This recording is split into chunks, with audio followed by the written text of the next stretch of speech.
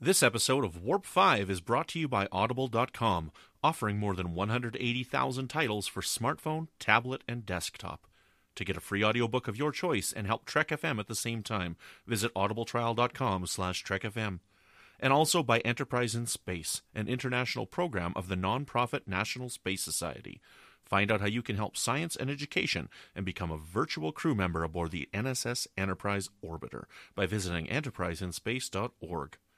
And if you want to join in on the conversation and share your thoughts on this episode or any other, please join the Babel Conference, our listeners group on Facebook. Just type Babel, that's B-A-B-E-L, into the Facebook search field. We look forward to seeing you there. Hi, this is Tucker Smallwood from Star Trek Enterprise. You're listening to Trek.fm.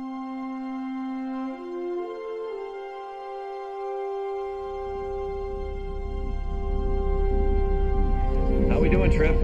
Ready when you are. Prepare for warp. Course laid in, sir. Request permission to get underway.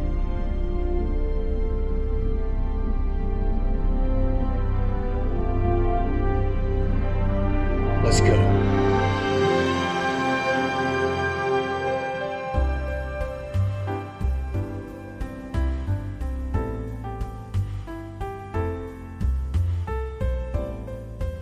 Welcome, Boomers, to another episode of Warp 5. I'm your host, Brandon-Shea Mutala, and I've got a special episode for you today. I'm flying solo, and the episode is going to have a bunch of special little interviews that I conducted at the 2018 convention in Vulcan, Alberta, Canada, called Vul-Con. And we've got a few different people, a few different interviews that are going to happen. Two interviews are with Paul Carreau, and I will introduce that first interview with him. And Paul Carreau is a part of the Klingon Way, and he's going to talk a little bit about being in the Klingon Way, and he's also going to talk about his project that he's working on and this thing that he's trying to launch off the ground to try and get a bird of prey as the second starship at Vulcan, Alberta. Because at Vulcan, Alberta right now, this town was called Vulcan. It's been called Vulcan for 100 years. But in the 90s, they decided to try and brand it with Star Trek based on their name. And they got a Starship Enterprise-looking starship that they have outside of their town, right on the highway. So as people drive by, you can stop and take pictures. The town visitor center is shaped like a UFO, and it's all space themed, and you can walk around the town, and there's Star Trek stuff everywhere. So Paul Carreau is going to be talking about his mission to try and get another starship in town and how he wants it to be the bird of prey, but he's also going to talk about Klingon fandom. So I hope you enjoy this first little part of our Vulcan 2018 Vul-Con coverage. We're at the Vulcan convention. We just finished the wonderful pancake breakfast, and I'm sitting with Paul Carreau. And Paul is a man with a mission that we wish him great Qapla. Paul, why don't you tell us a little bit about who you are before we talk about what the project is you're working on? Okay, my CVs, okay. I have 25 years pensionable service with the Canadian Armed Forces, which means that I'm retired. I've been a Star Trek fan since it first aired when I was 14 years old. I'm 65 now, so we're talking almost 50 years. I figure it's pretty cool. My father told me I was an idiot for watching Star Trek, but now he's watching it, and it's kind of fun because he's at the original series. Oh, and he's 90 years old, so I think that's pretty cool. Got involved with Klingon fandom back in 95. And the reason I got involved in fandom was I was going through a divorce, and I had a choice: either go to the mess in the military or keep myself sober and out of trouble. And I chose the latter. Good choice. Yeah, I think so. I can honestly say that from my 25 years in the military, I may know 5 people that I've worked with over the years. And I can't count the number of people that I know and I'm actively involved with the science fiction community. Yeah. I can go anywhere in North America. In fact, I can go anywhere in Europe. Mm-hmm. And I'm going to find somebody that's a science fiction fan who knows me at least by reputation, which I think is pretty cool. Yes. And you're on Twitter. What's your Twitter handle? My Twitter handle is Qeliv, Qeliv. Qeliv. A side note, my Klingon name is Qeliv. And when I chose the name, they said, pick a Klingon name. And I'm trying to think of myself, okay, it's got to be, there's got to be that consonant. And I discovered that Keliv was actually Klingon for Doctor Who. So I thought, okay. And I've actually had conversations with people that speak Klingon. Yeah. I say, what's your name? I say, Keliv. Doctor what? No, Doctor Who. Yes. Awesome. Now, the mission that you're on right now, so in the town of Vulcan, which is where we are, we're here for Vul-Con 2018, and on the main highway of Vulcan, there is a Constitution-class starship right there. And it's a tourist draw. We've got a tourist station in town here that's kind of like a UFO. You go in, there's lots of Trek memorabilia. You go through town. The street lights are shaped like little enterprises. We've got a nice painting of all the doctors on the side of a building, and a few other things here and there. The street walks, the crosswalks even, have got the Federation symbol, the Federation Delta in them. And you are on a mission to try and add something else to the town. So why don't you tell everybody what it is you want to add? Okay, we had a project last year called the Klingon Way. And the Klingon Way was an initiative that we wanted to change the name of Service Road. That was what it was called, Service Road, to the Klingon Way. And we accomplished that. We had a lot of obstacles because the street was actually under provincial jurisdiction in the town of Vulcan. The businesses were saying, we can't do that because it's going to cost us money to change stationery. And there were a whole lot of negatives as to why we couldn't do it. The day that the convention started was when they unveiled that they'd actually renamed the street. So it was a success. So I got looking at this and thinking to myself, okay, there's a starship there. And the Klingons have been supporting this town since 1994 when they first started their conventions. And we've been a presence in the town. I've brought Klingons in from across Canada, from Halifax, Nova Scotia. We had a Klingon come up from Florida. The founder of the Klingon Club comes up from Los Angeles. So it kind of, we felt left out. We felt like we were not really wanted. We felt that maybe they're tolerating us, and Klingons don't like being tolerated. I mean, they're a very aggressive race, right? So we approached the Trek coordinator, Grant Shaw, and said, "What do you think?" So Grant said, "Yeah, that sounds like an idea." And like any idea, it's where does it go from there, right? So we've been pushing. We've been talking with the with the town councilors. We had a meeting about a month ago, and land was actually committed for the construction of the project. I talked to the artist who did the Constellation class starship, and we got him on board. I approached Rick Sternbach, who wrote the Bird of Prey workshop manual, and Rick has agreed to come on as a consultant, and he's indicated that he can open up the ILM files with regards to the Bird of Prey. So I mean, we have a lot of resources at our fingertips. So the goal is to get another starship here, but a Bird of Prey starship. Yeah, Bird of Prey starship. Instead of an Enterprise class ship. Yeah. And what I'm saying is, as I said, it started out as an idea. Well, the idea is starting to take shape, and I mean the people that are getting on board. Before we do the building, we've got resources in place to actually make it happen. Now, to make this viable, we have to prove to the province and to the town that this will bring in tourism for the city of Vulcan. And we've started an online petition, and to date, I understand we have a signature as far away as Kazakhstan. So wow, we're definitely getting out there, and right now it's the art of promotion. I was very fortunate to get endorsements from the guest stars that were here this weekend. Jennifer Gatti, Rehkah Sharma, and Tucker Smallwood, all more than happy to give us an endorsement, and that'll be going up on our webpage within the next week or over the next 3 or 4 weeks. Where can people find the petition to sign? The petition to sign is on a Facebook page, The Klingon Way. Makes sense. And one of the things that surprised me, about 2 weeks ago, we got a letter from the Mayor of Timmins, Ontario, endorsing the project. Nice. So, yeah, it's reaching out. We're getting attention. Right on. Now, I want to ask you a little bit as well about this Klingon culture that you're involved in and Klingon fandom, because Klingons have such a impact on Star Trek fandom, and it seems like as an alien species, and as far as alien species go in Star Trek, they're the majority of people, that'd be their favorite alien species. Would you agree with that? Yeah, I've heard people refer to Klingons as the bikers of the universe. Yes, they wear a lot of leather. Yeah. Right, a lot of leather. So that would be an apt description. Yeah.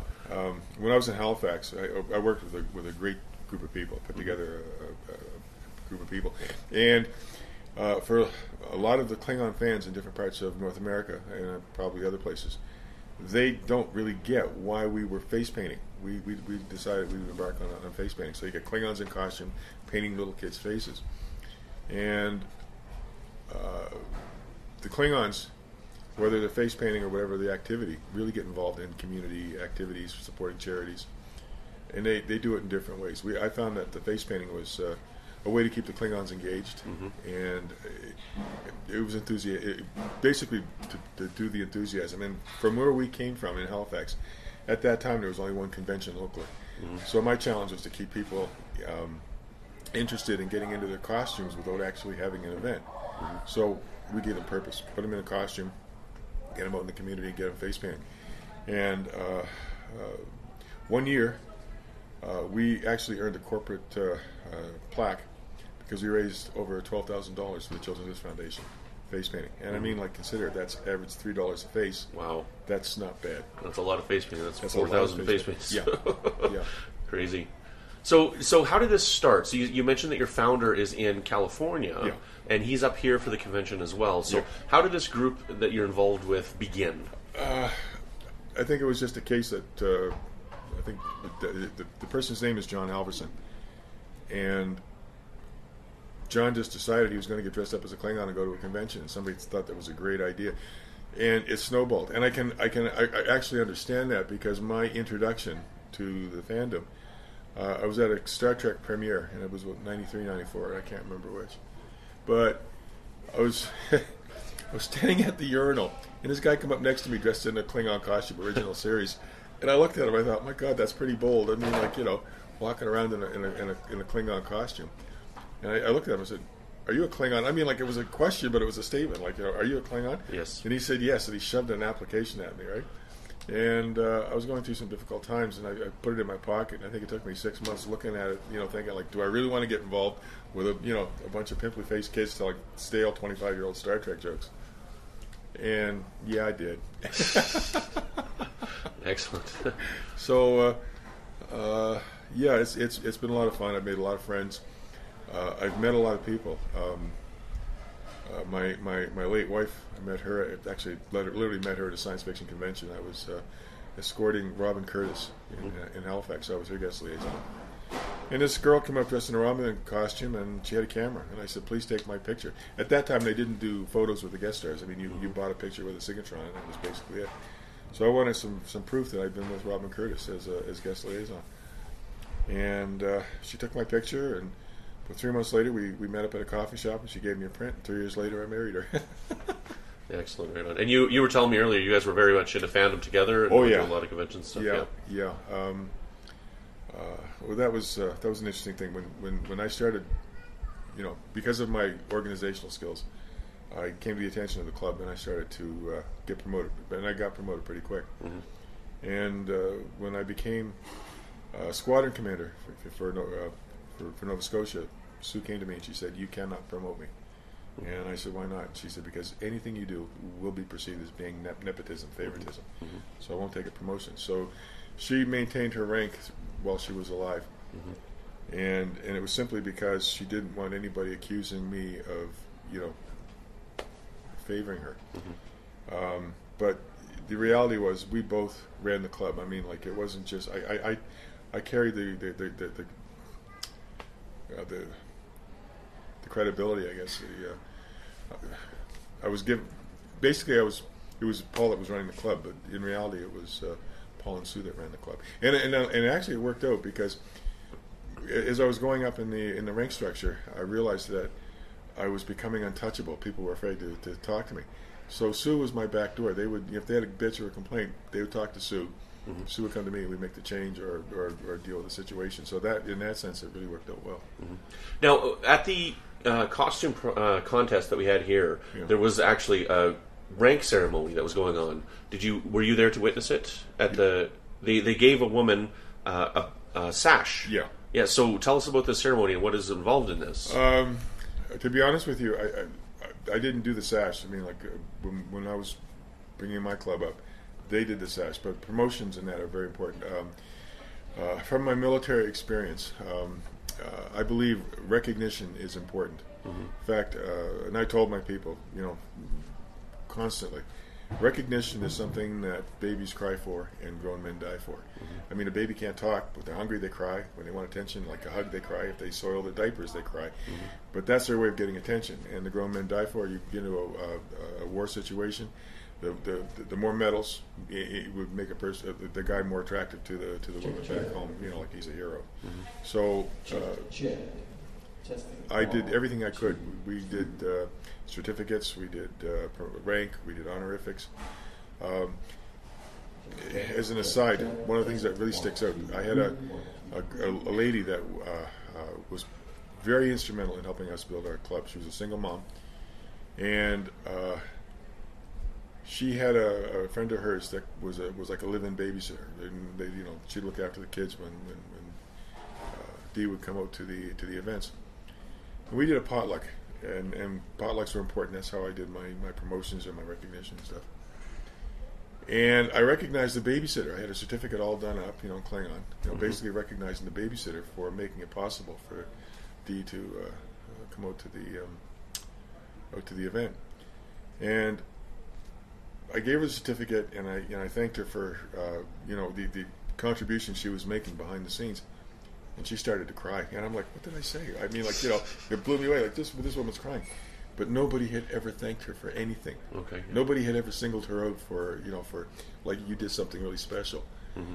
And I knew it was important, but I didn't realize just how powerful it was. It was a lesson for me mm-hmm. as a leader to make sure that you recognize even if it's small, you recognize it because it makes a person feel good about themselves. Mm-hmm. Okay, another story with recognition. We were in Sydney, and I had this guy, like we were in costume, and a whole lot of stories come out of that. And this guy came up to me, and he's a new guy, and somebody had asked him if he was part of a movie in Sydney. We're from Halifax, and Sydney's about a 6-hour drive from Halifax. And somebody asked if there was a movie being shot, and if he was part of the movie. And he came up to me later on, and he says, and he's a young guy, he said, I was at a point where I was deciding whether I was going to start doing break-and-enters or get involved in something. He said, and I'm really glad I got involved in this. Mm-hmm. So again, it's the positive recognition. It's mm-hmm. powerful. Fandom is important, and the fandom has a community, and it makes people feel involved. And like as a youth, I was kind of ostracized from my fandom, and I didn't know a lot of people. But once I found that community, it definitely was there, and it was definitely very, very, very helpful. So I got news for you, Brandon. You and me both on that one. Excellent. Yeah. So you've been involved a lot. You've spearheaded this project. You're trying to bring this Klingon bird of prey to the town of Vulcan. Yeah. Okay. So the goal for this is to bring more tourists, to bring more attention to Vulcan, Alberta. You've got celebrities that are backing it. You've got people that are involved. What is your ultimate goal of completion? When do you want to have this done for? When would you like to see this happen? When we started this, I looked at a timeline, realistically about 3 years. Mm-hmm. I think we're probably ahead of the curve with what we've been able to accomplish. Okay. And I'd like to do a special shout-out. Like, it's not just my initiative. I have a guy that's in Timmins, Ontario, who is a member of the Klingon Club. And his name is Peter Hutchison, and I'm hoping he hears this because, Peter, it can't happen without you. You're very integral to this. And again, stories. There was a town council member in the town of Timmins that basically went public and put the idea of a fan, like a Comic-Con down. Mm-hmm. I can't remember what the exact title was. So Peter organized his people. They went to the town council in Klingon costume and basically presented their case to the town council. Okay, move forward about a year. The town of Timmins raised the Klingon flag outside of the town hall, and they've done it 2 years in a row. And the mayor of Timmins has sent us a letter to the Klingon Way page, basically supporting our initiative. So it's not just me. I mean, I appreciate the fact that people say, "Oh, yes, Paul." No, I'm closer to Vulcan, but there's a lot of people helping us outside of Vulcan, and I think their efforts are equally as important as what we're doing here. Excellent, right on. Well, tell everybody again where they can go to sign the petition and where they can find you on Twitter. Well, the petition's online, and there is a link at the Klingon Way. Most postings that we do, we provide the link, so just basically click the link and go to the online petition. And if not, send us an email with your name, and we'll add that to the petition as well. And the email is with the Klingon way. There's probably you can message us through there as well. Excellent. Right on. And you're on Twitter at? My handle is Keliv, Qeliv. Qeliv. Excellent. At Keliv. Yeah, that's my Twitter, and it's linked to the Klingon way page. So anything I post to the Klingon way page will be picked up on Twitter. Excellent. So everybody tag him, say hello, give him a Qapla. Don't tell him he's a wet targ. He's a good guy. So thank you so much for sitting down and talking with me, Paul. I really appreciate it, and I can't wait to see this bird of prey, because it's going to happen, right? It is. Yes. Awesome. Thank you, Brandon. Here we are again with Paul Carreau and Pat Wisner, special guest as well today. And we're still at the Vulcan Convention, Vulcan, Alberta, 2018. And we're sitting down with Pat because we want to ask some questions about how Vulcan came to be associated with Star Trek and the history behind incorporating Trek fandom into your town. Well, back in the early 90s, a group of people got together. There was a government program called The Tourism Action Plan. No, before that. It was okay. Well, in '88, I was in Irma, and I was the chairman of the Tourism Action Plan. But we didn't have a tourism action plan here. We had another rural thing. It was Rural Roots or something like that. Okay. And so it promoted people to get together and talk about their communities and how they could build their communities to keep them vibrant and strong. So we all got together and came up with the idea of Star Trek. Previous to that, the town wanted a new sign at the entrance. So they created this Vulcan concrete nothing sign.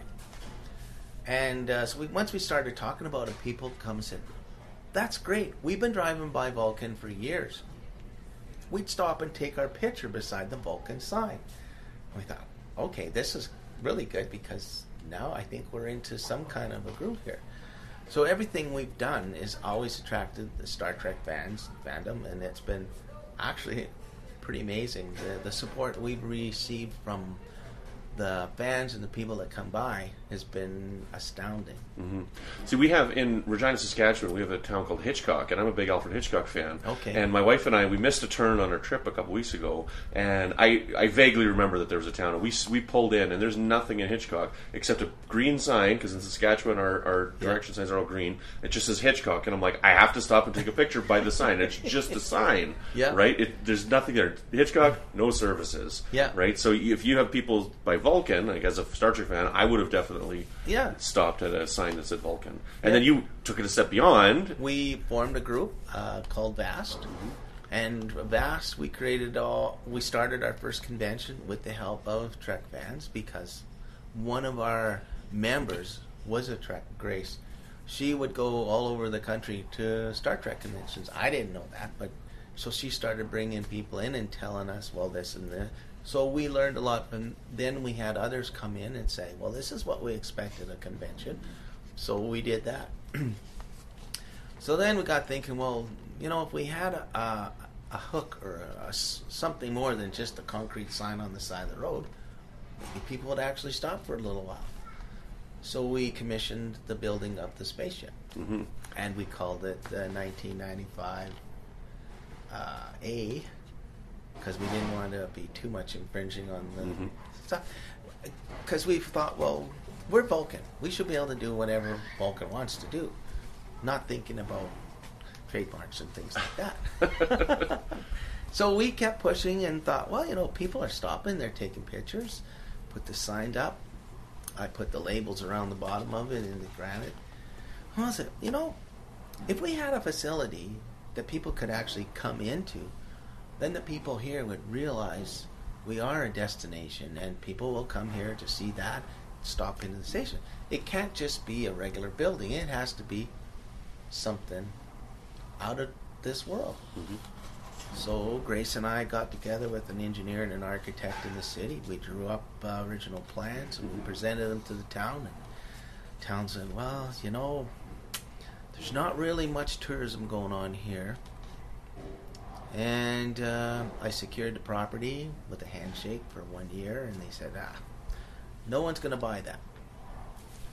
So I said, well, okay, after a year, I let it go. The next week, there was a development permit on the town of Vulcan's desk to develop the hamburger place there. And they went, whoa, this is, like, nothing turns in this town that fast. So he said, well, then he come back, well, where can we build, like, we're going to do this ship thing, so where are we going to build it, like this station?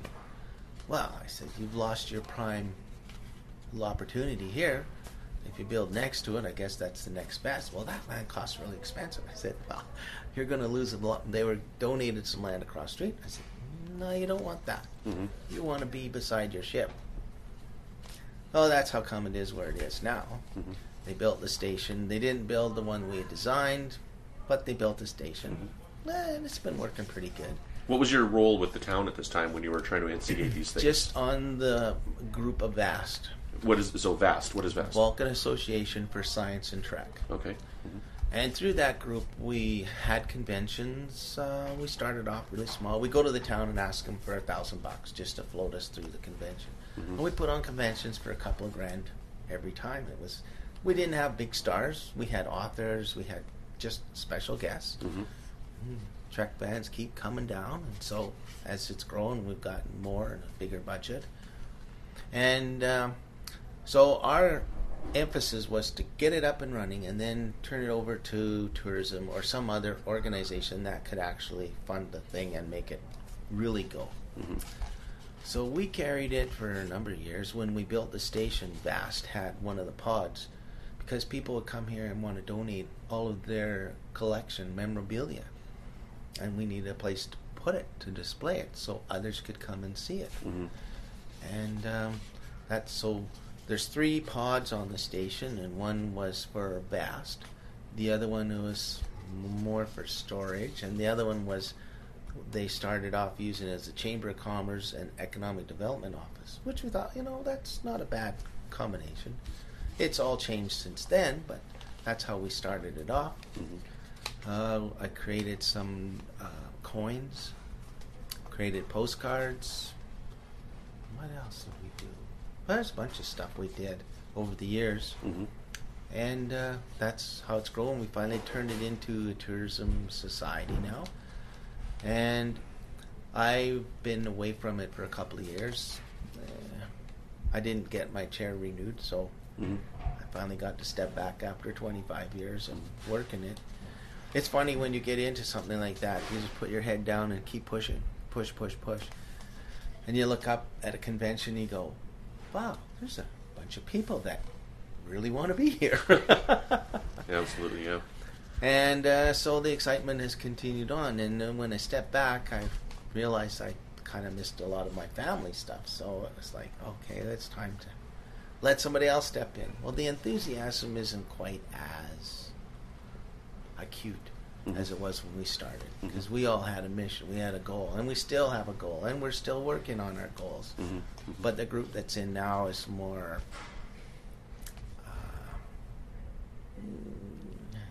what's the word you'd say, Paul? Bean counters. Yeah, more administrative than actually get down and doing the job. So that's kind of taken us back a notch or two, but I think overall we'll keep pushing forward. There's always the momentum wave behind it. It's like the shock wave. You have the initial explosion and then nothing, and then the shock wave comes. Well, we're still in the shock wave. We're still pushing it. So, and we're glad to have you and all the other people that come down here. So were you involved with any of the other things that have been built in the town here, like the Vulcan bust, the Spock bust, the painting of the street walks, the sidewalks, the painting of the doctor's painting? Were you involved in any of that as well? Yes, part of that was part of VAST's initiative. We had a couple of artists in town. We had some provincial grants that were available, and we promoted that through Chamber of Commerce. Whoever else would listen and say, you want to put a mural on your building? It's not going to cost you a bunch. We can get a grant for it. And unfortunately, that program didn't materialize very well. One of the programs that we did, one of the initiatives, was when Leonard Nimoy was coming. It was interesting because when he signed on for Calgary Comic-Con, the second question he asked them was, how far is Vulcan from there? and I'm not signing anything until you take me to Vulcan. So that was pretty cool. So he did come. I shook his hand. We had a chat. Mm-hmm. He's a pilot. I'm a pilot, so we could talk pilot stuff. We didn't talk Star Trek stuff, but so much. But a real interesting, down-to-earth, nice guy. I've talked to many artists and authors who've come through here. Mm-hmm. The one of the writers that came through here, the lady, I can't remember her name. I took her for an airplane ride. Oh. She came back twice. I think it was before my time. She used to sail on the Blue Nose out of Halifax. That was her. Diane Carey? That could be. She's big into boats. Diane Carey. She wrote a few novels. Yeah. And she writes Star Trek from the boat exercise. Okay. But anyway, she really enjoyed coming out here, and so yeah, we've had. And the hands. Actually, I went to the Vegas convention in 2011. It was a big convention, Star Trek convention. I was just flipping through some papers last night, and we had the bronze signs. One of our tourism coordinators had lined up a gal in the States to do the bronze, and so we needed their handprint, and we got it all done at the convention. And then, unfortunately, that sort of fizzled because there was a misconnect between her and our director and our changing director. So I don't know what state that program is in now, but that was one of the other initiatives. So yeah, you're trying to get other people's handprints into bronze, is what you're trying to do? Yeah, they would put it on a carbon copy, and then she would do it in bronze and ship us up the actual bronze, and we'd install it. Was supposed to be installed in their sidewalks. Yeah, so you're kind of doing your own Vulcan Walk of Fame kind of thing, is what you're trying to do. Yeah. But then realized that's not very practical because we get a lot of snow and ice here, so there's shovels and stuff going scraping over these bronze plaques. Okay. Not very good. So when Leonard Nimoy came and he did his handprint, was that done in the same manner, or was he here when he did it, or? I believe it was done. Like I wasn't privy to the actual how that happened. I don't know much about that's that. Fine, yeah. Now you're also working on you're working with Paul here to try and get this Klingon Bird of Prey built and put up. And so do you want to talk a little bit about that and what you're doing to help out with that? Well, originally the Klingon group, Paul brought his 25th anniversary Canada to Vulcan one year from Ontario. Ontario, Halifax. Yeah. And I was impressed and excited to see the influence this gentleman has. And so from that, they sent us a letter and they wanted to name a street or something just in commemoration of the Klingon investment here. And I said, well, let's go one up on that. Why don't we let them build a ship? To which Paul and I talked a little bit about, and he got really excited. There's a lot of excitement going over it. There's a lot of things we haven't got fine-tuned, but the idea and the concept is on fire. So we had a meeting, and we're going forward with it. It's the other part of the back wave. Yeah, excellent. Right on. And have you had anybody say so far that there already is a Klingon ship beside the Enterprise? It's just cloaked? Yeah. Well, we had some discussion about a cloaked ship, and that's part of the plan. Yeah, actually it is part of the plan. We really haven't talked a whole lot about it, but we have a great idea. Yeah. Okay, and, anything you're able to elaborate on now, or is it keep it in your head for now? So what's in it started as a joke. I mean, I think it was Star Trek 4 when they bring the whales back to Earth. And I got to thinking, like, you could put some indents in the ground, okay, and take a garbage can and crush it. Nice. Okay. Little plaque. Remember where you parked. That's awesome. Well, that's great. That'd be funny. Yeah, I think that'd be funny. So we we embellished it a little farther in putting a ladder by the garbage can. Okay. But nothing there, just into space, seemingly. Yeah. And therefore be a cloaked Klingon ship. Yes. Remember where you parked. It's like, we'll see how far that goes. Yeah. Excellent. Well, Pat, is there any other stories about your history working with the Trek conventions and whatnot here in Vulcan that you want to talk about? Any really memorable stories? Anything else you want to elaborate on that I haven't had a chance to ask about? Every year it's always really special. Like one year, we had some skydivers that landed in the field right at the Trek station, and I was the pilot that let them out to fly around. That was kind of interesting. The most memorable one was when we met Leonard Nimoy, and when he came here. That was a whole event all by itself. Did you hear the story about Dana and how Leonard gave her a phone call? Oh, yes. Well, you told me this last. Why don't you tell me the story? This is great. Or Dana was working at the Trek station at the time. Super girl. She had everything together really well. And so the phone rings. She answers it. Vulcan Tourism. Hi. This is Leonard Nimoy. She goes, yeah, right. Like we get this call every other week. So what? And it really was Leonard. And he says, I don't approve of what Paramount has done. Because we had sent in and wanted to host the premiere showing of the last movie. And I can never remember the names of this stuff. Yeah, but this anyway, was in 2009, so the 2009 movie. Yeah. Yeah, it was the reboot. The reboot? Yeah, okay. the reboot, yeah. So, Leonard said, I don't agree with what Paramount's doing to you. And so Paramount got back to us and said, well, you have no theater. We said, so? Well, you don't have this, you don't have that, and you don't have another thing. We said, so? What's wrong with this? So Leonard made some noise, and Paramount shipped 300 of us, locals, to the theater in Calgary to watch the premiere viewing of the movie. We had an advanced screening. Wow. Yes. Nice. And they brought in Greenwood. Bruce Greenwood. And he hosted the event for us. He stood down there and he shared a little of his story on how the movie came to be and his role in it, and answered any question from anybody. And that was very memorable. Yeah. Excellent. Right on.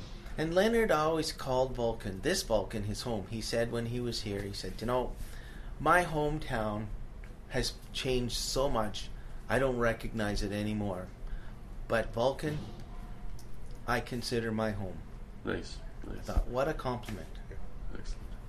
Well, you guys have done some great work here. I hope that the momentum continues. I hope we see some growth in here with the convention. And I really wish you guys success on creating this bird of prey. I think it's going to be great. And, awesome. Keep up the great work. Well, Brandon, you know this. You're always welcome to come back. I hopefully want to be back next year. Absolutely. I hope to come back. I'm glad you're here this It's not year. that far. I'm from Regina, so it's not that far. I used to ride the Greyhound out to Regina from Calgary. That's a long way on the Greyhound. Yes. And at Warp 9, it's quick, right? That's right. Excellent. You're in a flash.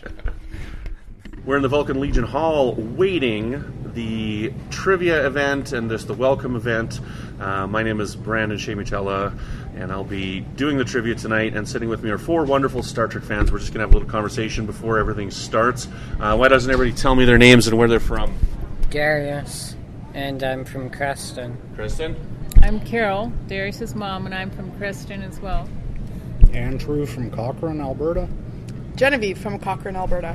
So, sorry, what was his name again? Andrew and Genevieve and Darian and Darius and Carol. Okay. So now you two have been to Vulcan before. This is our 9th year. 9th year, and you come and you meet some friends every year. And you said it was last year or a couple years ago that you got to meet your favorite Star Trek character. It was a few years ago. 2 or 3. 2 or 3 years ago. So tell us about your favorite character, favorite Neelix, actor. Ethan Phillips. I love it. There's so much hate for Neelix out there, and I just don't understand the hate for Neelix. He's so much fun to watch. He's my personal favorite character on Voyager. He's my favorite. So, what's your favorite Neelix moment?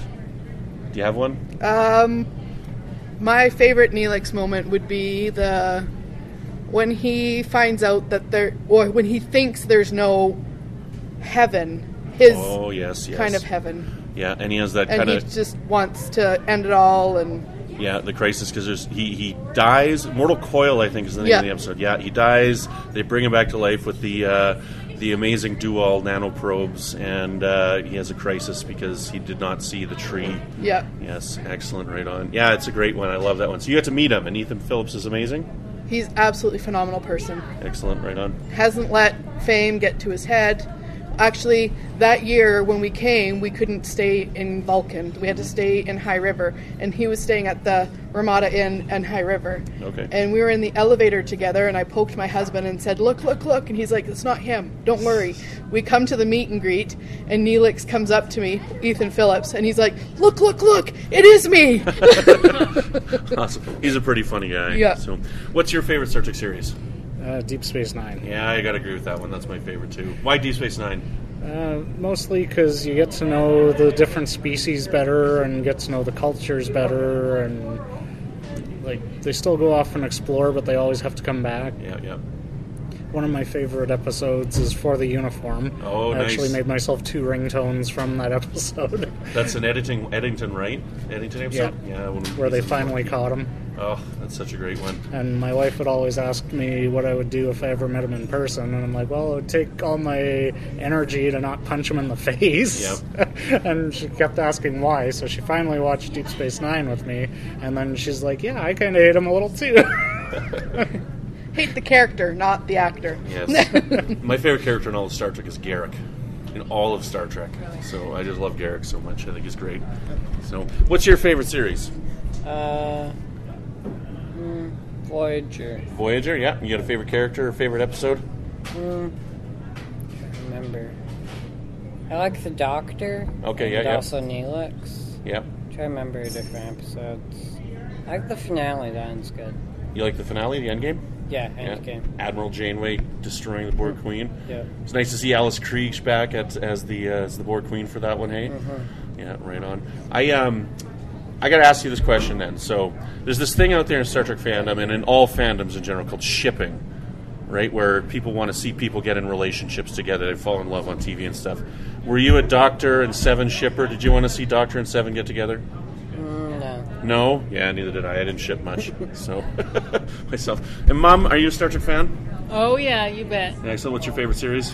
Voyager. Voyager's lots of Voyager represented here. Oh boy, you don't get a lot about that. You know, that's what's great about conventions like this and sitting down with fans. You know, I'm on a lot of podcasts and we talk with a lot of people, and people get really nitpicky. And being in social media, in Star Trek fandom, you're exposed to a lot of negativity. You know, and you hear a lot of, I don't like this, this is terrible, blah, blah, blah, and people get frustrated and angry and stuff, and it's like, sometimes you just got to sit down and talk about what we love about Star Trek, and you know, Voyager's not my favorite, but it doesn't mean I don't like it, you know, like, probably, you know, Deadlock from Season 2 is my favorite Voyager episode. That's the one with the Hirogen, when the ship kind of splits in two, right? Yeah. You know, like, I love that episode. That's top 5 of all of Star Trek for me. That episode, you know, so it's great to hear love for Voyager. This is great. So tell us your favorite character or favorite episode for Voyager. I would say, I don't know, I have several favorite characters, but my favorite episode is the one with the food fight with Tom Paris and Neelix. Oh yes, and that's where the they one... then take care of the little baby alien lizard creature. Yeah, the little dinosaur. I cannot remember their episode name right now, so it'll probably come to me in a second, but they're fighting over Kess. Yeah. So they get in an argument over Kess. So okay, so Voyager fans here, let me ask you this question. Being exposed to fandom, this is a topic that I've never considered, and you know, people say that they don't like the Neelix and the Kess relationship, and part of the reason they think it's gross because Kess is only 2 years old and whatnot, and I'm like, well, these aliens age at different rates, so this has never been a problem for me. Yeah. You know, did anybody here have a problem with the Neelix and Kess relationship? She's an adult at 1. Yeah, exactly. That's how I always said it. She's an adult. Well, yeah, she's fine. She's 1 year old, but they grow at a different rate. So, you know. But anywho, so you're Deep Space Nine, you're Voyager. My favorite's Deep Space Nine, followed closely by the original series. So this is Deep Space Nine's 25th anniversary. Are you guys doing anything special to celebrate DS925? You watching all the episodes this year or anything like that? Actually, just about a month ago finished watching through Deep Space Nine. First time or 100th time? First time. First time. Oh boy. So what's your first impressions on DS9 then? How does it rank in the series orders for you? And I'd say it's just below Voyager. Okay. Yep. Any special episodes that stand out for you? Any favorite characters? I like the one where they, what's it called? Trials and Tribulations, where Nice. they go back in time. Yeah, that one's a lot of fun. That was a lot of fun. So, how about you? Anything special you do for DS9 25? Not really, no. Not really anything. So, I'm doing a rewatch and I'm tweeting along. So, I'm trying to watch an episode every other day. But how about you guys? Anything special? Not planned, but we could do that. One of the things that I thought was funny is I joined a Facebook group, the Deep Space Nine Facebook group, and the episode Prodigal Daughter, where O'Brien's supposed to be off on New Sydney in the custody of the police. You actually, when you have Bashir and Sisko in Sisko's office, you see O'Brien walk by Sisko's office and ops, Nice. and they're like, isn't he supposed to be in the custody of the police on another planet? Got some bloopers in there. But to be able to catch something like that, like how slow are people watching it, or how many times have they seen it before they actually noticed? Yes. Excellent, right on. And what's everybody's impressions on Discovery so far, the new chapter in Star Trek? Honestly, I haven't gotten through it. Haven't got through it yet? I got about through an episode and a half, and then I couldn't keep watching. I have to try and watch it again. Part of the problem was the first time they aired it, the guys from Inner Space were talking way too long, so half the episode was them talking. Oh. So it started at the beginning, but it cut off the rest of the episode. Okay. I should have done the smart thing and recorded another episode after the two-part opening. Okay. And yeah, I missed half an episode, so I sort of got lost there. Okay, yeah. So that's probably why I haven't moved on. And what do you think? They totally messed it up. I mean, it's dark, it's super violent, it's they don't have any humor in it. It looks now from the trailers that they're going to put humor in the second season, but there's no humor. You don't learn anything personal about the characters. Like even in TOS, right in the first season, you know Uhura loves to play the harp, and she speaks Swahili, and she's from, a warrior race, right? And you know that Sulu imagines himself descended from samurai warriors, and you know how, all these characters have these backgrounds, and they don't develop any of that in the first season. It's just, I thought it was terrible. You didn't like it as much? Did you watch it? Did you like it? Yeah, I liked it. You liked it a lot? What was your favorite parts of the season? I liked the second episode, actually, of Mud.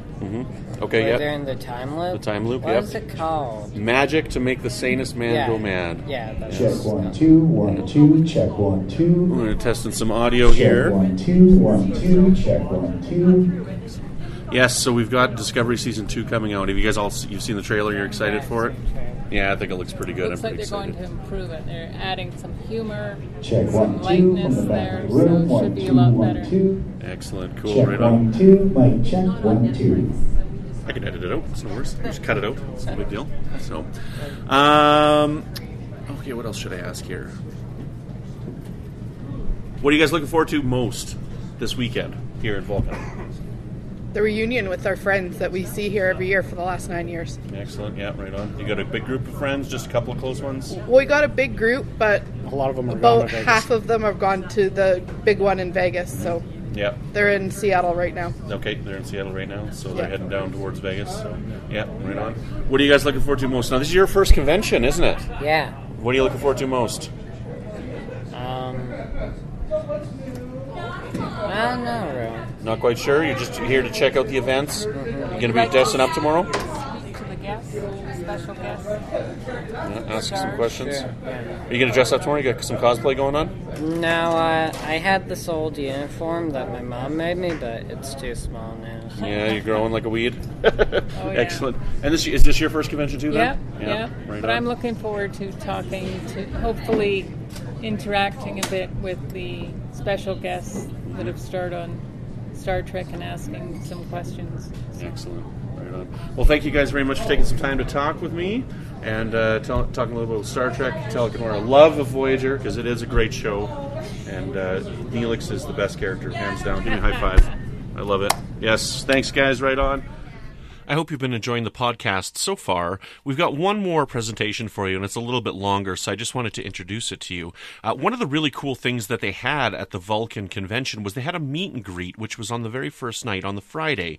And what the meet and greet was they had a bunch of tables set up. They had some nice sandwiches for us, some finger food, some vegetables and things like that. But at the front table, they had the 3 celebrity guests. And there was Tucker Smallwood, who was on Enterprise. He played one of the Xindi, and we interviewed him.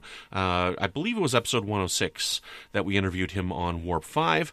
Jennifer Gatti, who played Libby on Star Trek Voyager and the Klingon Romulan Baal in Birthright. And from the Star Trek Discovery show, we had Rehkah Sharma as well. So what I've recorded is their meet and greet panel, and so it's in an audience. It's a little bit of a loud room as well, and so the audio might be a little bit bad. There are some people who kind of drift to and fro from the microphone a little bit, but I think if you listen, you'll still enjoy the discussion they had. There's some great questions with the fans. The fans got to interact one-on-one with the celebrities on stage, so it was pretty darn cool. And honestly, I think it was the best. It was my favorite part of the convention, that I got to go and listen to this and see this really cool interactive panel that they had. So I hope you enjoy it, and I hope you've enjoyed this coverage of Vul-Con 2018. And I hope to come back next year. So this has been a little supplemental episode of Warp 5. Not all about Star Trek Enterprise, but a little bit. So live long and prosper. Thank you for all being here tonight and giving us such a warm welcome. I have our beverages now. Yes, so we're good. We're very relaxed. Qapla. Oh, Qapla, that's right. I'm sorry, I'm rusty. I'm so rusty. Please, all I can say is just please forgive me. So where are all of you from? Some of you. What part of? All together, yeah, all at once. Okay, how about this? Don't be Who shy. isn't from Vulcan? Oh, that's wow. Nobody lives in Vulcan? Wow. I thought this town would have been taken over by all of you. Only once a year, right? I gotta go on. How many of you are here for the first time? Oh, wow. I was going to say quite a few here for the first time. And how many of you come here like every year?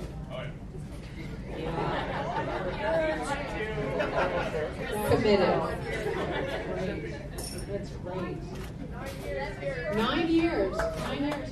And where are you from? Concord, Alberta. Okay. Red Deer, Alberta. Okay, wow. So how many of you are from Alberta? Okay, wow. Oh, that's quite a few. So is anyone here not from Canada? Oh, wow. So where are you from? Montana. Okay. Okay, well, that's all of y'all? All y'all? That's where I live now. I live in the South in the United States. I live in the Southeast, so we say y'all. All y'all. So did you drive here? How long is it? I don't know. Wow. You know, that's one of the few states I still have not been to Montana. It's one of the few states I just would love to go. It's just so beautiful. But it's kind of like, is it like this? It's the big sky and. We live in mountains. Do you live in the mountains? So you're in the mountains. Yeah, Okay. Definitely in the mountains. I live in a smaller town south of Alberta. Okay. Counts. Okay. So it's right off the Canyon Ferry Lake and all of the mountains, fishing, recreation. Wow. Oh wow. That sounds. I'm sold. It's beautiful here, though. I have to say. I live in the mountains now too. I grew up in New York City, and I lived in Los Angeles, like both these folks do. I lived in LA for many years, but then I decided to leave LA and move to a state called North Carolina. And in North Carolina, there's the Blue Ridge Mountain, and there's a city there called Asheville, little city, and it's gorgeous. So I'm in, it's just mountains everywhere. It's just mountains, and so to be here is just amazing to see the plains and the sky. It's incredible. So it's a really beautiful place. It's like you can drive and not get lost because you can always see where you need to go. Or you can get totally lost because everything looks the same. Wow. Well, I appreciate you guys all coming here to listen to us ramble. Yeah, meet us and greet us. Yeah. You guys get an A+ on the meeting and the greeting.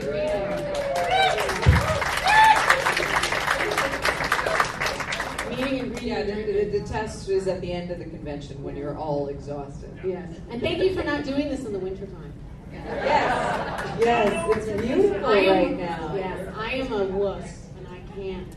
I mean, I grew up in the Northeast with winters, but then when I moved to California, my blood thinned, and I've never recovered. I cannot, if it's 50 degrees, I'm freezing. Yeah. So. I've had thin blood my entire life, and I was born and raised in Vancouver. Yeah. And I just moved to LA 3 years ago, and LA is an interesting place, but it's warm. It's just another beautiful day in Southern California. Yeah. That's what we always used to say. It's like, oh, it's another beautiful day.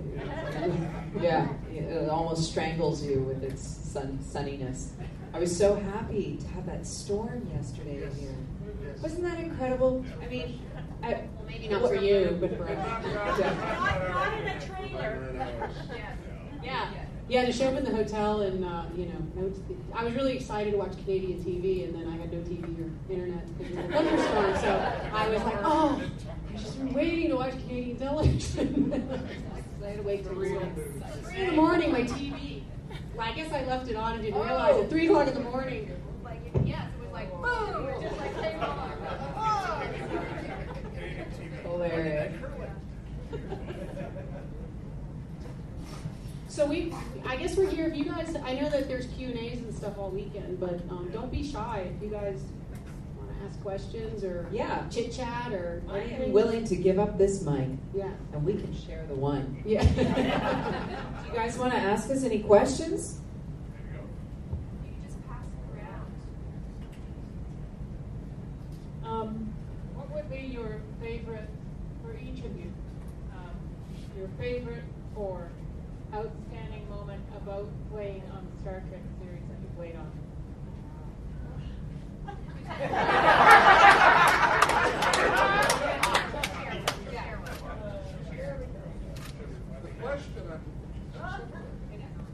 Hard to tell, there we go. The question would seem to be, what would be our favorite moment while filming a Star Trek episode? Is that correct? Let's see, who's it for? We got people who, there's children.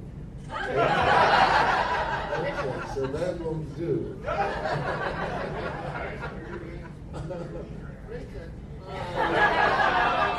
Instant karma. Favorite. Do you have a favorite off the top of your head?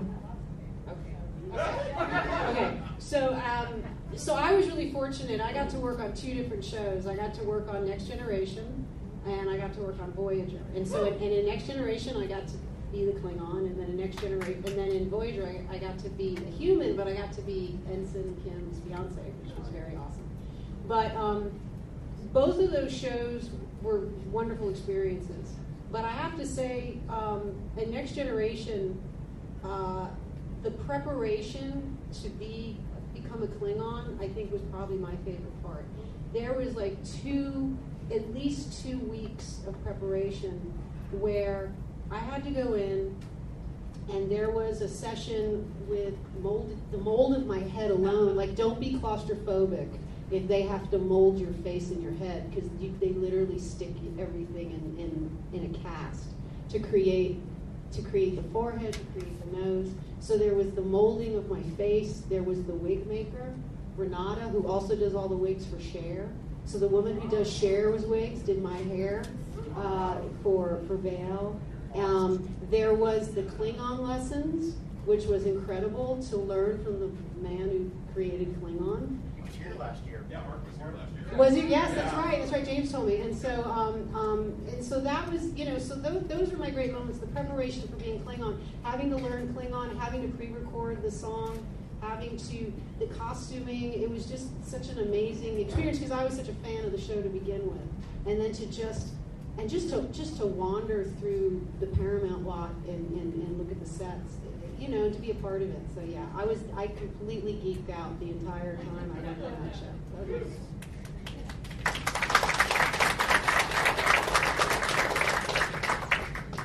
Thank you for talking, because you got my juices flowing. Yeah, I mean, I've watched TOS when I was in elementary school. My brother introduced me to it, my big brother. So I would come home, literally eat cookies and milk and watch TOS. So to find out that I was going to be actually on Discovery I screamed like a little girl with delay. Yeah, and so every part of it was so exciting. The costumes are incredible that they have on Discovery, and I didn't have to get molded at the beginning, but I did get molded. Has everybody watched Discovery? Am I going to be in Spoilerville here? Everybody watched it? Okay, good. So, when the tardigrade ripped me to shreds, there was a lot of special effects makeup that had to go into that, and so I too had a complete cast over my entire face. And I gotta say, I'm really sorry. I felt terrible to the makeup artists, but they said my reaction was one of the better reactions. They said there's two reactions. Either people freak out and get claustrophobic, very anxious, or they fall asleep. I mean, we shot a lot of long hours for Star Trek. It was the best nap of my life. I was just like, oh, such a warm, cozy, oh. And then I tried to stay awake for a while, and then when they took it off, then I knew I had failed because I didn't remember doing this anymore. I was like, I fell asleep. And they were like, it's good, it's fine. We just held your head up. I was like, oh, that's why I couldn't sleep, because I didn't have to do that anymore. They actually helped me. That happened to me about the 5th day. Yeah? I was doing that too, because you work so many hours. It's like you do so many hours, and you're not getting enough sleep, and by the 4th day, you're just like, oh, I'm back again. And you're just like, and Michael Westmore, I got Michael Westmore actually did my makeup, which was incredible. And yeah, and I just remember like a couple of times he'd have to like, I was like leaning and he'd like feel me. And I'm like, okay, sorry, I'm here. Okay. I'm here. That's great. Great. Well, thanks, that's a great question. Yeah, I think once we get going, I probably have a bazillion favorite things now. Oh yeah, now you can shut us up. Yeah. We'll let Tyler talk.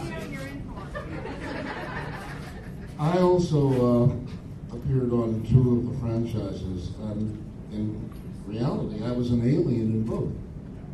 However, when they called me for Discovery,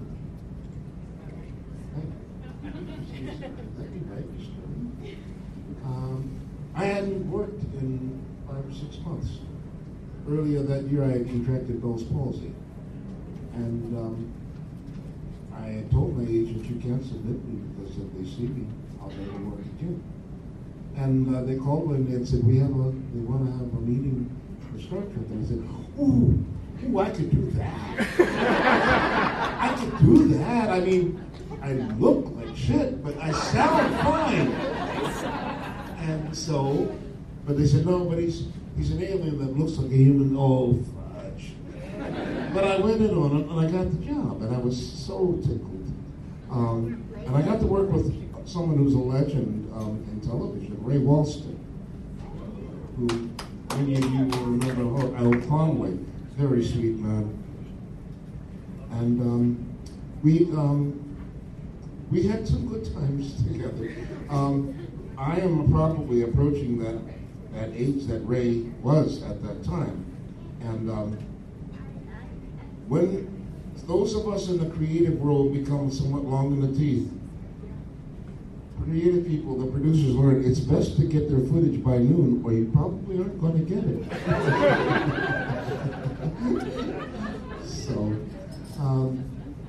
The makeup process for me as a Zindi was 2 hours of application in the morning and an hour and a half at night.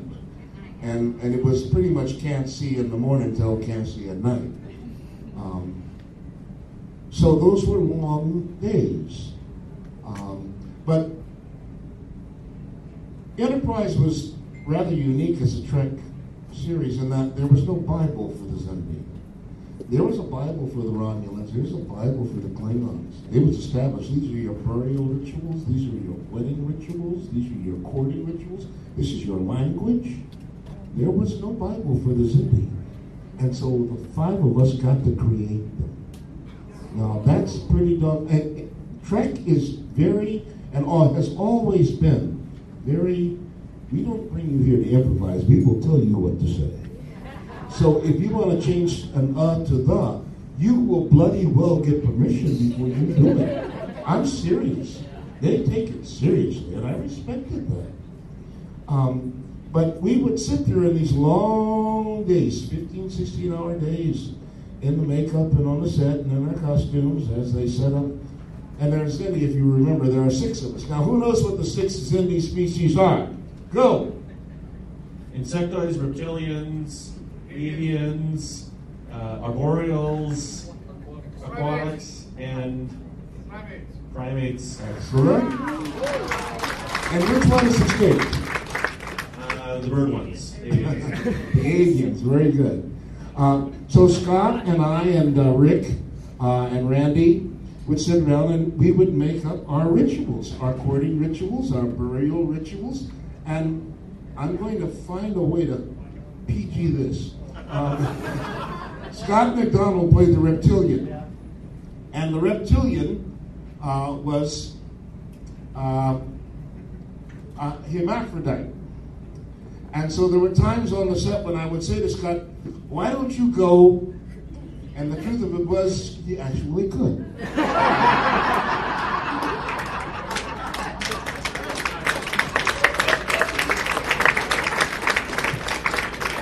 Now, is that a punchline or what? Tucker. You guys have anything else to ask? Don't be shy. We're not shy. I've got one for you. Do you know if anybody else in the Star Trek universe has died twice? So the question was, has anybody else in the Star Trek universe died twice? Word on the street is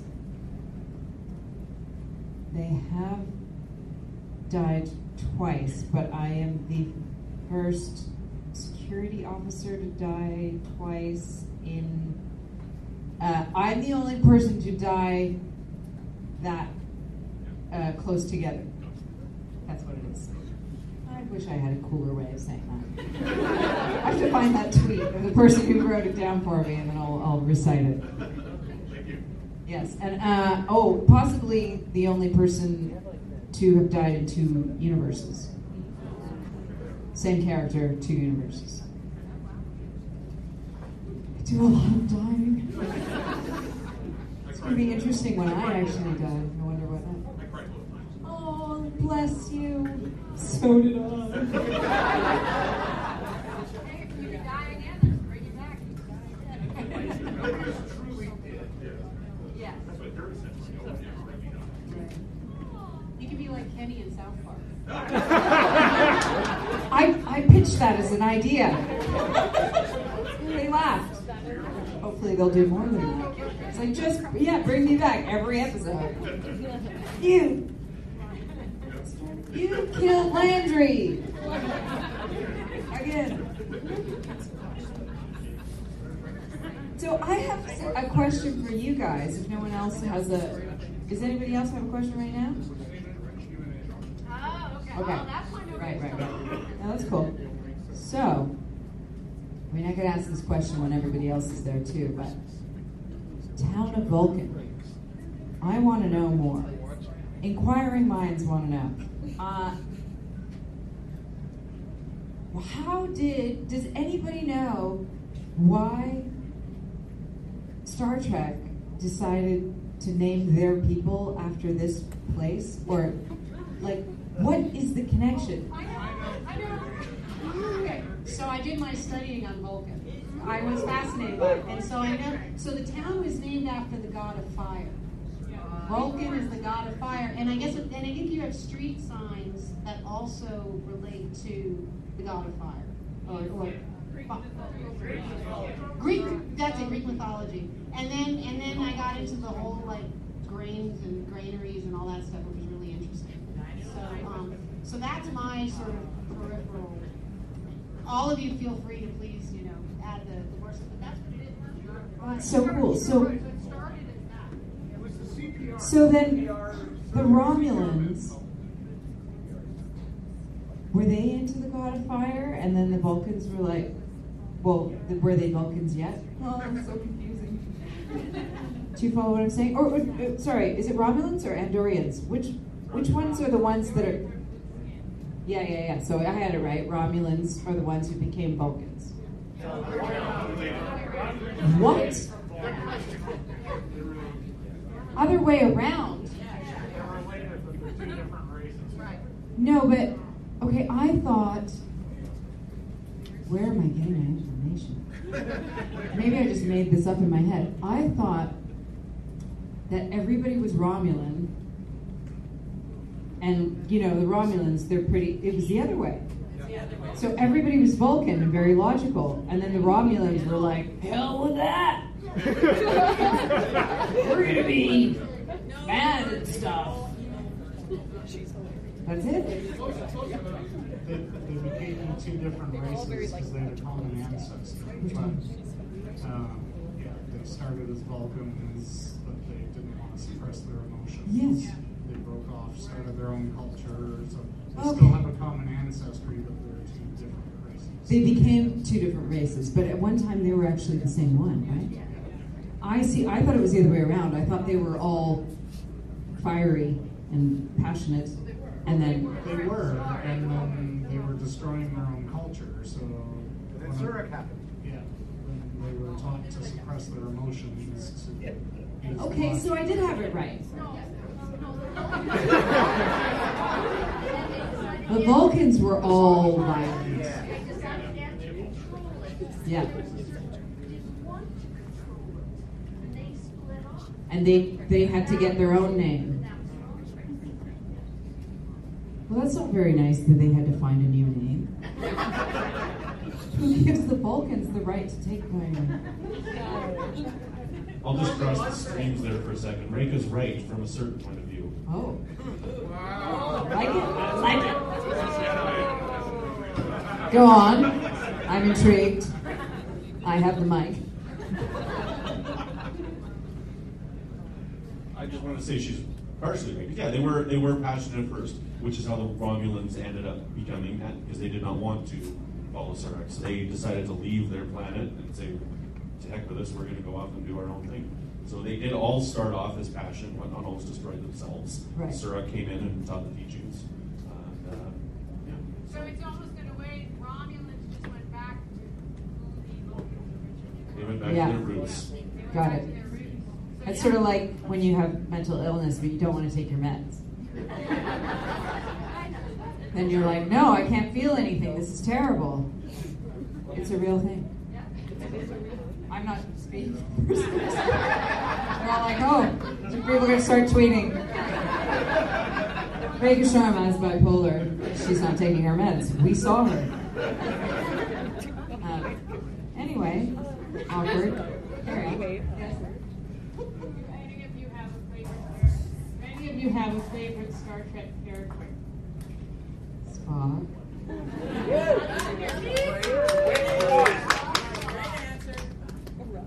I mean, as a kid, I loved Spock. So I have to always say that that's my answer. But then, as I got older, then there's so many people to love. And especially Uhura was a big one for me. Yeah. That's really tough. Because I watched the original show, and I watched Next Generation. I mean, I watched all of them pretty much up until, and then I just got really busy. I got, well, I'm sorry, and I, it's my, sorry. But,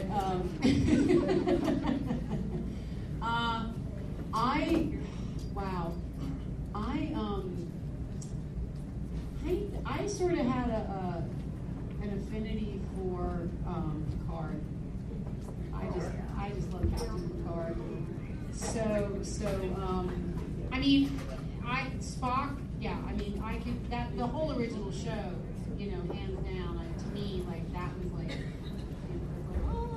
you know, but I don't know, I just love Picard. And to me, he could just read the phone book.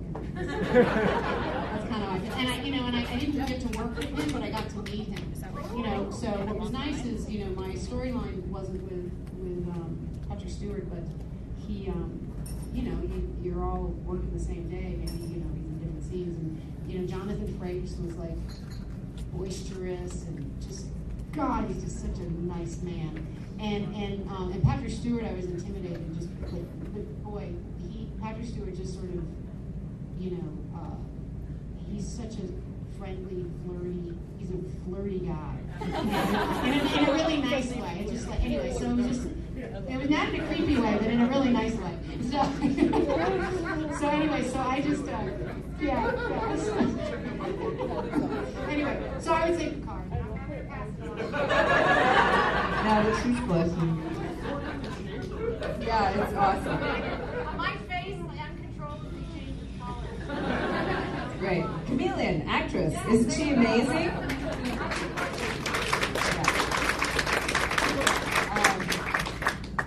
So, I mean, everybody, I'm a huge Patrick Stewart fan, so yeah, Picard is definitely in there. And I got to meet him too, and I concur. He's just so friendly and lovely and flirty and really fun. But I just remembered, I had, you know, when Next Gen came around, I had a total, like, Q crush. I loved Q, and it wasn't like a romantic kind of crush, it was like an acting crush. I was like, Q is the coolest, when is he coming back? And I have to say now, my life is so amazing. It's come full circle, because now I hang out with John Delancey. I just love that. I love that, you know, I could watch something and, like, now I go to these conventions and I hang out with these people and have dinner with them and all of these people. I mean, it's amazing. It's amazing. And so, you know what? Actually, thank you guys. Because without you guys, we wouldn't have conventions. And without conventions, we wouldn't get to hang out with each other and meet all of you wonderful people. So thank you.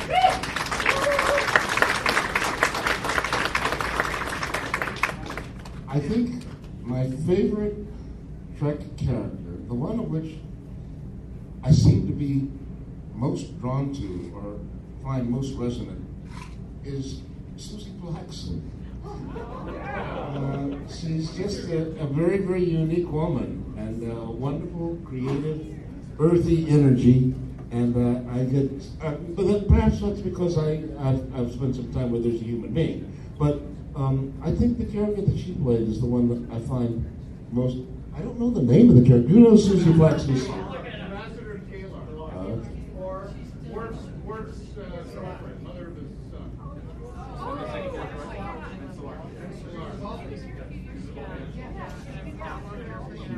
And an Andorian. Now, I was in Vancouver years ago, and I was shooting the X-Files, and I got into the elevator, and on the next floor, in walked Patrick Stewart. And we faced each other, and we smiled at each other, and we nodded, and I said to him, from my superior height, "You are a captain. I am a commodore."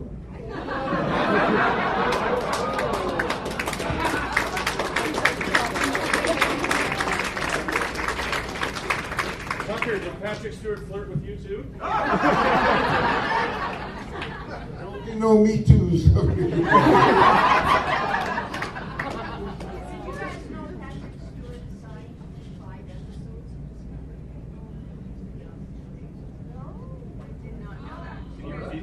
Spoiler alert.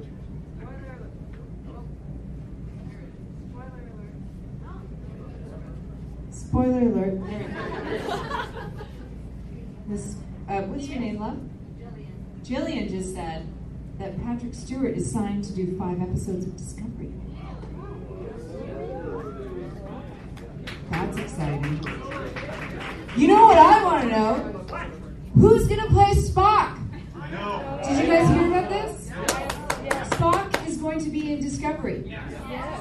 So it's going to be younger Spock. I don't know, but I just mean a younger chronologically because this is pre-Enterprise. Yeah, they just met the end. So we met Pike. We all know Anson Mount is playing Pike, which is amazing, and he seems so wonderful. I'm really looking forward to meeting him. But Spock, I'm so excited. Maybe they bring you back for that one. Yeah, I would be Spock. Acting. Totally. Spockette. Spockette. Like that brother, sister. Exactly. I mean, yeah. Michael's, half sister. I could be a half something. This conversation is really plummeting, crashing. So, guys.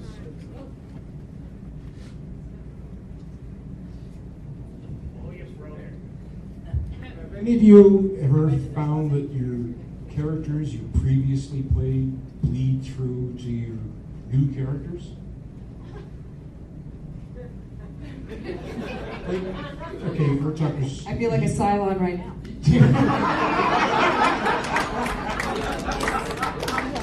I think if a woman is sensual and earthy and sexy, that quality will continue to accompany future incarnations of totally different people.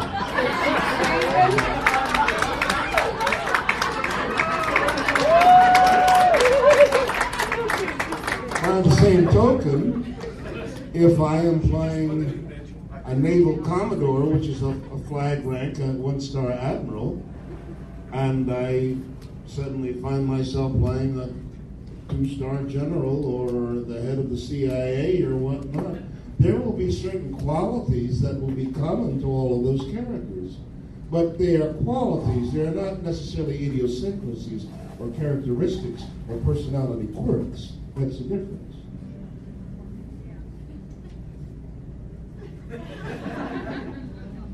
So I think what was interesting is I did Next Generation first, and then a couple of years later, I did the episode of Voyager where I was Libby, Ensign Kim's fiance. And so, I went from being Worf's girlfriend to Ensign Kim's girlfriend. And I think even though I was a Klingon, I was half Romulan, and I think the whole point of that was there was a softness to Bael that Worf. So the whole thing about the objective of Bael, according to Rick Berman, was they wanted to create what they thought was the first attractive Klingon. And I would say, well, maybe some people already think Klingons are attractive, but I guess they wanted. I think what he meant is they wanted to make her softer and more wide-eyed and innocent. And so I think thus the Romulan Klingon, the combination of both is kind of, so she could be tough, but she also had the softness to her. And I think then when I came back to do Libby, it was similar. So it did lead to that because Libby is a character where nothing has changed. Her fiance has never left, and he's leaving, and so there's this combination where she has this toughness of like, I don't want you to leave, but then the vulnerability of you have to leave. So it's like it's sort of interesting. Both of my characters ended up getting left by the man that they love, and so it's interesting. There is sort of I couldn't help, I guess, but take some of what was happening with Bael with Worf, and ended up kind of being the same situation with Libby and Kim. So it did sort of bleed into each other, and I think so too. I think the creators, the producers of the show, as they think of you when you're an actor and you do a character, they kind of have an idea of who you are based on what you played. And I think that's sort of why I played another character kind of similar. I played like almost the human version of Bael. Now that that's sort of, now that I think about that, that's sort of what happened. So yeah, I think it does bleed in. Because part of who you are too as a person bleeds into every character that you play also. long-winded answer. I got, Very philosophical. I got a question right here. Where are you? I got right over here. Hello. So, out of all of the Star Trek series, who are some of your least favorite characters? Oh, no.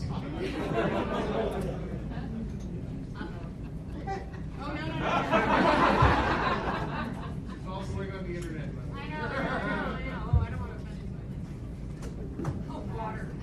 Well, let's talk about Lorca for a second here.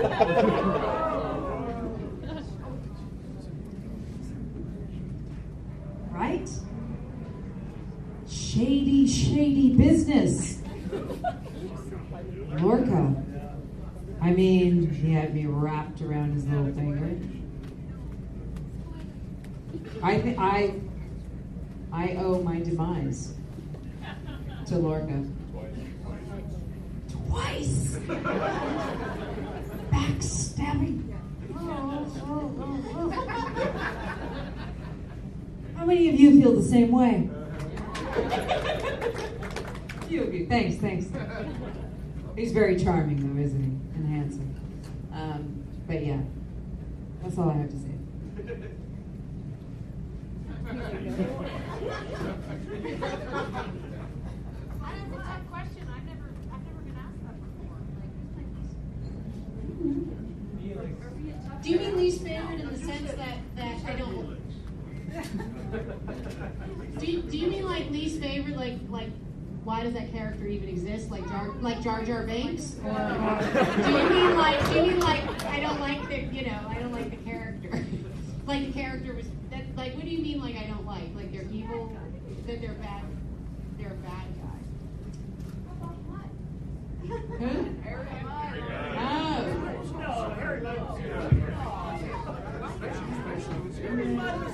As long as he was in somebody else's car. I want to respond to that. Yeah.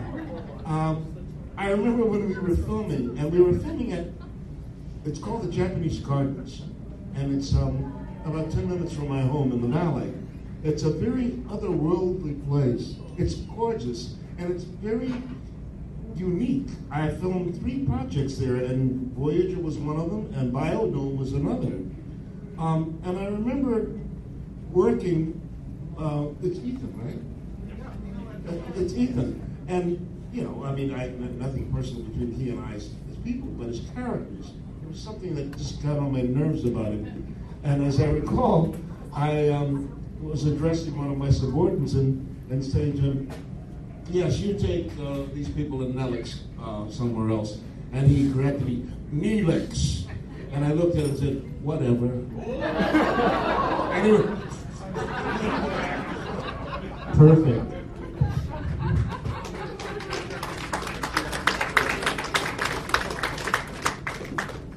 Oh, humans. Right? I have a question for Rehkah. Were you given any direction to play the different versions of Landry? Because they were very similarly portrayed, and I just wonder if you can shed some light on that. Yeah. What can I say about this? They were written quite similarly, and so it was a challenge to find how they were different. And honestly, there was so much going on set. I didn't want to bother anybody, so we didn't really address it until just before we started shooting my first scene, and then we literally found it as we were going, because she wasn't written in a particular, she wasn't like Captain Killy or anything, like drastic opposite. It really became a subtlety that I found with the help of Ted and Olatunde. We kind of found a world where it really, for me, became about the difference between being the one who's in charge and responsible for an entire crew's safety to being the underdog, being an oppressed person who is fighting for freedom. and still, you know, a lot of badass skills. Otherwise, she wouldn't have been Lorca's right-hand gal in both universes. But yeah, I actually enjoyed Mirror Landry better, and I felt that Mirror Landry was much more vulnerable. And yeah, that's probably all I want to say. Oh yeah, sorry. That question was for me. I'm going to veer slightly off the Star Trek realm and move into the space above and beyond realm, because I am still to this day a huge fan, and I'm very angry that it was canceled, but that's beside the point. No! I can't. I still, every Christmas, watch A River of Stars, because it's the Christmas episode and you have to. I was wondering if, for Tucker, if you playing and singing, was that actually scripted, or was that something that you wanted to do? Because it's one of my favorite parts, because I can quote that episode from start to finish. It's probably the most personally meaningful character that I've played in 47 years, because he was essentially me 25 years after Vietnam. The same values, the same commitment to his people and to the mission, and the same concern for the well-being of his subordinates. And I loved that Jim and Glenn respected what these men do and women do that much. And through those years, in those mid-90s, I traveled a lot, doing other projects and whatnot. And in those days, there were recruitment stations in airports, and they had glass walls. And I would walk, this happened on 3 or 4 times over the years. I would be walking through an airport, and someone in uniform would come running out of this office and run up and catch me and say, I watch that show every week. I make sure my son watches that show. And it's hard for me to express what that means to you as an artist. That's about the highest kind of affirmation you can get. Jim and Glenn gave me a platform, and they trusted me to further and fulfill their vision. There was a day when I got a script, and Ross is sitting in his cabin drinking single malt scotch. And at that time, I really didn't drink single malt scotch. I have learned since then. But I sent an email, and that was new to me too, because I'd only been online for about 6 months. I remember they came to me and said, "You got 500 fan letters. Where? On the internet." Well, how do I get them? You have to sign on. So AOL gave us all accounts. And old fart that I am, I still have an AOL account. I'm loyal. Shoot, I'm loyal. So I got my script, and I'm reading through it, and he's drinking single malt. And I sent back an email and said, I drink rum. I've been drinking rum since I was in college, and sailors of old drank grog, which is how they kept, something potable. It was watered down rum. And I played Delta Blues. And about an hour and a half later, a messenger brought me a script, and it was Ross Saining's cabin, drinking rum and playing Delta Blues. So Jim and Glenn said, we want you to sing a Christmas carol to your guys, because they're lost out there, and we don't know if they're okay, but we want them to know, if they can hear you, that you're thinking about them. And we want you to sing in blues. And I said, what? I thought that was the damnedest thing I'd ever heard. But I thought about it for a while, and I said, well, why the hell not? And we recorded it, and I did a version of a very uncharacteristic version of "I'll Be Home for Christmas." I don't know if it's still in me. We can find out if you want to.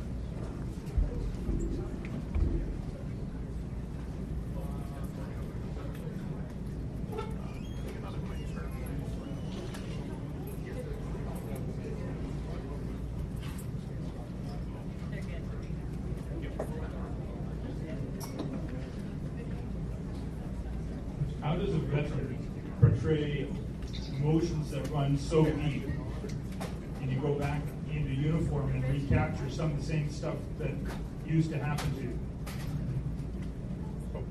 I'm sorry. As a veteran, I mean, you died, you got resurrected by a great doctor. And then you played powerful captains and powerful leaders in uniform. How do you separate the real world from the experience and not end up doing a quick dip back into post-traumatic stress disorder? Well, that's a question of technique. I always love my teachers. Happen to have been the three deities of Stanislavski: Sanford Meisner, Stella Adler, and Lee Strasberg. Now, Lee didn't care where you got it, as long as you had it. And that made for some very interesting work and some very neurotic people.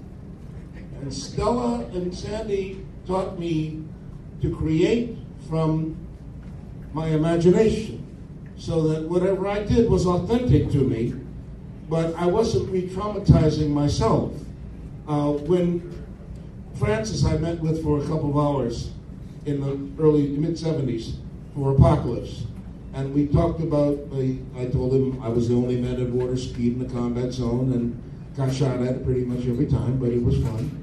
And Stella said, you can't do that movie, you mustn't do that movie. You will come completely undone. And she knew me better than I knew myself. She knew I hadn't healed. She knew I was still broken. And she was right. So you learn to create a character, and you learn to create memories, and I can take this camera and I can endow it as a gift from my father or from my late wife, and I can make it very personal to me. And simply by touching it or turning it on, it will affect me emotionally. It will touch me. That's just technique. But it's imaginary. And when the day is done and they say wrap and go home, I'm not going to go home and continue to break down. I'm fresh. But someone who's used a trauma from their own life, from their childhood, from an assault, from an accident, from a tragedy, who uses that to generate emotion on film or on stage, and then has to go home and live with that after the curtain has fallen or the crew has gone home, is going to have a very difficult life. So they're all gone now. I'm not worried about defending anyone. I value them all, but Kazan and Lee would take. I mean, Andy Griffith was brilliant in The Face in the Crowd, but Andy Griffith didn't do dramatic work for like 20 years after that.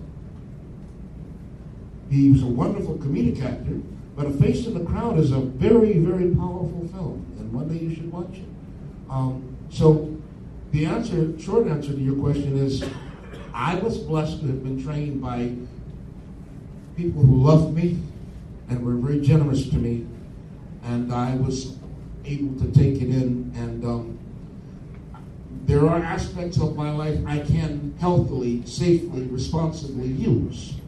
But I know better than to trigger myself, because it's not going to be reliable or dependable, certainly not on stage 8 times a week, and probably not safely on film, which is maybe why I'm still here, because of all that I've gone through in my life as a man and as an artist. I was trained by people who cared about me enough to teach me to be responsible with my craft.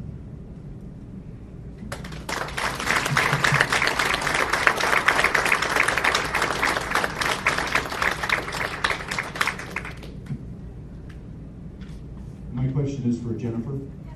You were on a very famous, pivotal episode of NCIS. Oh, wow. It set the stage for major stuff for the next 5 seasons. I just wonder if you could talk for a minute about being on the set and what you thought of that episode.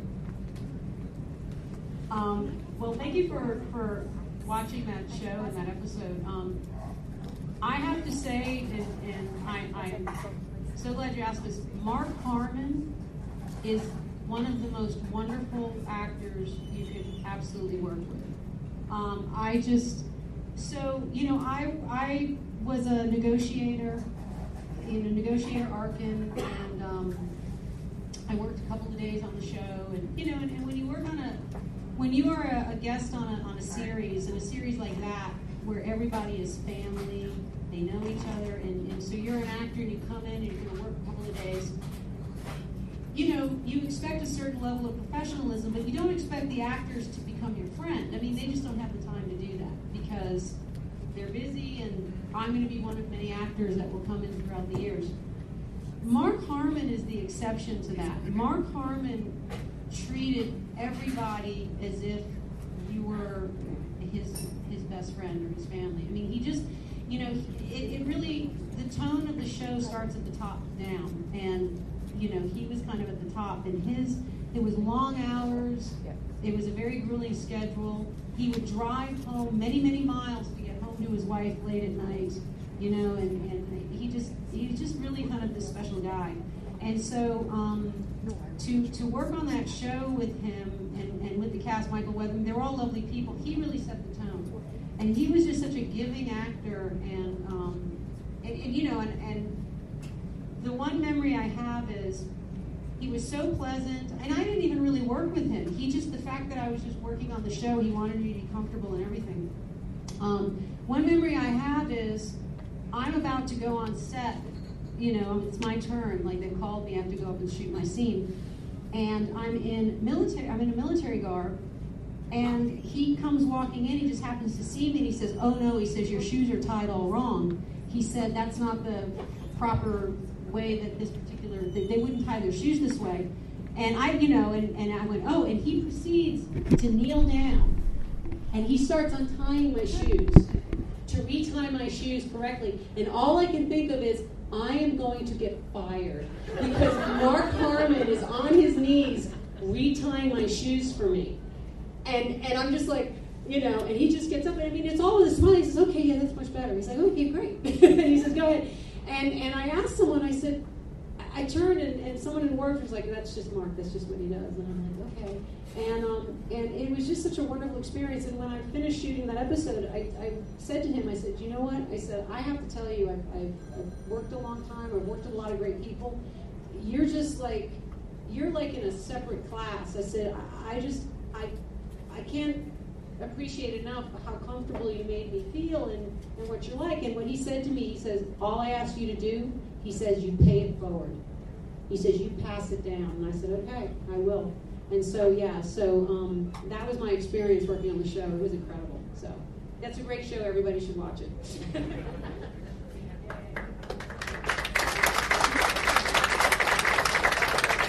I've done a lot of these and a lot of shows, and I don't think I've ever heard an artist express that articulately as you just did.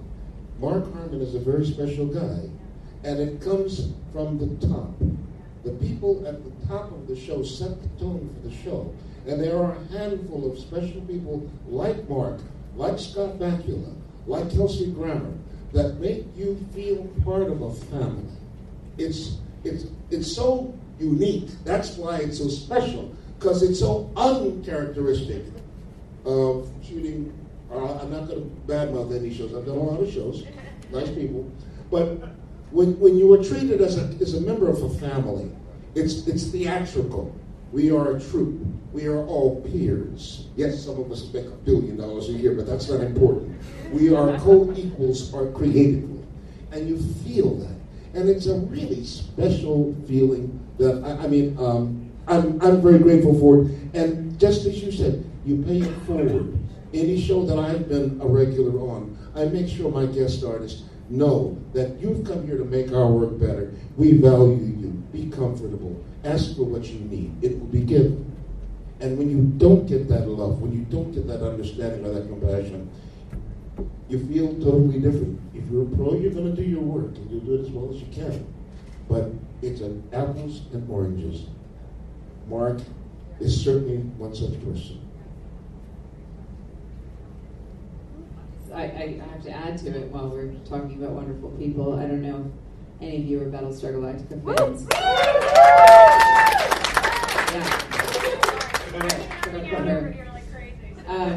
But yeah, to talk about family, I mean, and top down, I've been saying this for years. Ron Moore is a beautiful human being, and he picked a troop of people that are my family to this day. And Edward James Olmos is also one of those people. He set the tone for all the actors on the show, and he's my uncle. He took totally his family. It's amazing. And I will also say that on Discovery, there are wonderful people in that cast. And Sonequa Martin Green is one of the most beautiful human beings, and I can't wait for you to all meet her. And we're in a room full of people with love, because I have never been to a convention where there aren't a room full of people with love. I find people who go to conventions, sci-fi conventions, are some of the most beautiful people in the world, and this is what I've chalked it up to. We're all here because we dream about a better world, and that's why we like Star Trek. Right?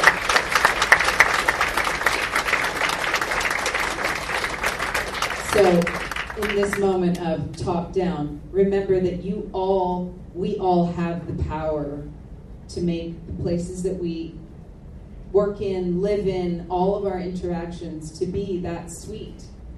Because just one person has to start it. And I'm sure you guys do that every day. And for the days where you forget, this is your reminder. And my reminder to myself. Yeah. Because you have the power to do it. That hat is amazing.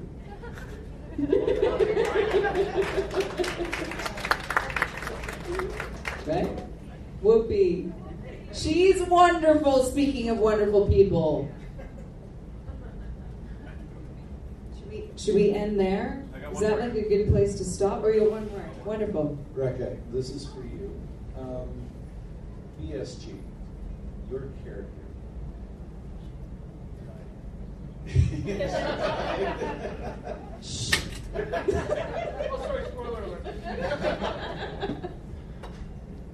Being in that crowd that Ron Moore brought together, the character that you played, when you realized who you were, what did you draw on to bring that out? The secrets now. This is the meet and greet. Okay. All those poor people tomorrow that will have no idea what we said tonight. We'll bring it back up. We'll bring it back up. Well, who knows if anybody else wants to hear. But what did I draw upon? I actually drew upon nature. This is crazy that you're asking this, because I spoke about this for the very first time this year at FedCon in Germany.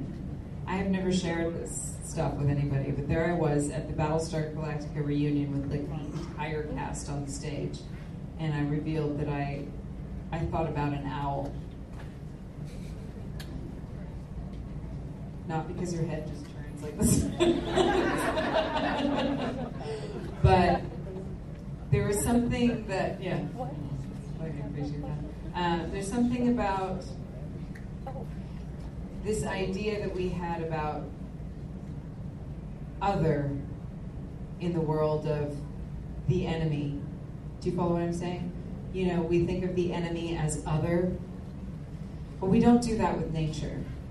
And I feel what I loved about Battlestar Galactica is it didn't allow you to stay in the other enemy world. It said, no, there is no difference between, you know, we're all one family, one world, one species, and we can't point the finger and say, you're evil, or you should die, right? This is we dehumanize, and that's what creates war. So I love that the show addressed that. And for me, one thing I thought about is we don't do that with nature. We don't fault the lion for eating what it needs to eat. And for whatever reason, an owl came to mind when I thought about Tori and this transformation. And I thought, you know what? She just does what she needs to do because that is her nature. And we can't fault her for that. But there is a certain perceived coldness that can happen. But it's not. It's just hungry. It's just preserving its life and its family. I thought of her also like a wolf. She was very loyal to her newfound family. Yeah. You're welcome.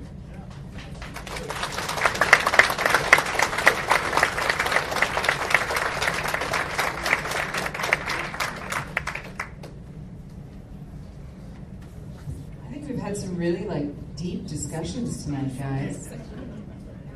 Right? Everybody here has spoken so beautifully about our craft as an actor, and this is really rare. I mean, this is our first time, but we don't usually have these kinds of conversations at all conventions. So thank you for going there with us. It has to do with the fact that this is a fact-based convention rather than a corporate convention. I don't know, but I think that's an interesting point.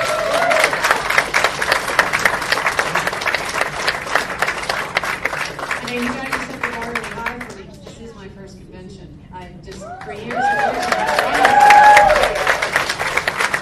they were all pale in comparison.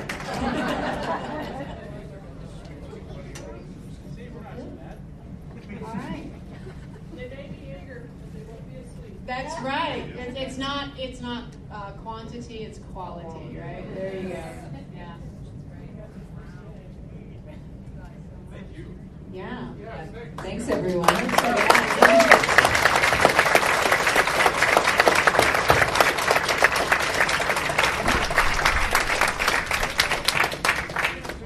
And now something completely different. We'll see you tomorrow morning.